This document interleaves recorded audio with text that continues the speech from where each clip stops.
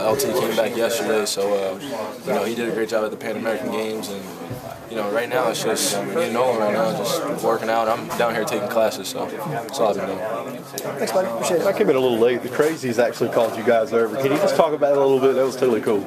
I noticed they do it to either the recruits or the past players, but most of them never go over there. So I think we set a standard for any past players that come over here who just want to be connected with the fans and stuff like that. That's it. Okay. So what have you been doing? Just working out with the team? Just working out with Nolan. Just me and Nolan working out every single day. Just trying to get in shape whenever the season starts. Is it just totally around here? You guys doing different things? You playing games anywhere? Honestly, right now we're not sure. For me personally, I think I'm going to play in a couple games there if the lockout continues in the future. Hopefully in a few places. So we'll see. Now I've talked to one crew that's trying to put together a Duke UNC alumni game. Have you heard anything about that? Yeah, I've heard a little bit about it.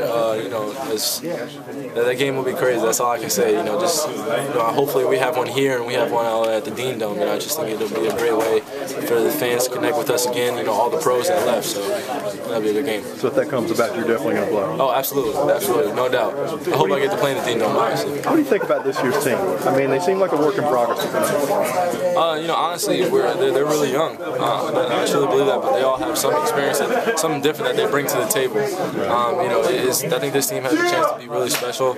Right now, I think they're still developing their chemistry and stuff like that. So it'll be a great season, I know. Thank you for your time.